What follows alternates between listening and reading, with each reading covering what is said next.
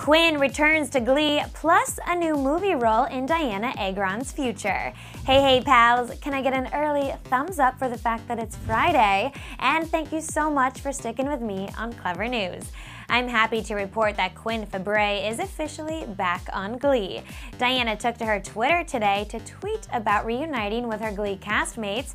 She said, quote, "Excited to say that after a successful hair test, wardrobe fitting, and reunion with the gang yesterday, today is Quinn's first day back."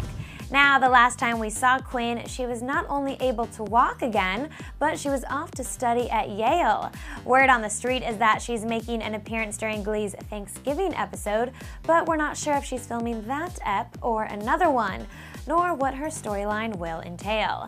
Diana, who just recently returned from Paris, may also have another very exciting venture in her future.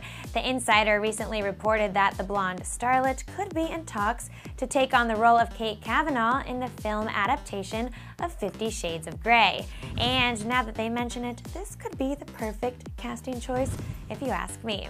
Now, I think it's time we talk about all of this Diana news in the comments section.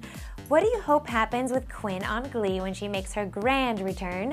And do you think Miss Agron is a good choice for the role of Kate in 50 Shades? Let me know what you're thinking by typing me out a comment, and I will of course do my very best to reply to you.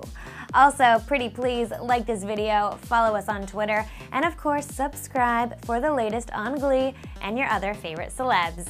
In Hollywood, I'm your host, Katie Krause. I hope you have a terrific weekend, and thanks so much for watching. Hey guys, if you want to watch another Clever News video, go ahead and click those boxes right next to me, and then make sure you hit that subscribe button because guess what? Zac Efron, well, he would want you to, and we don't want to disappoint him now, do we?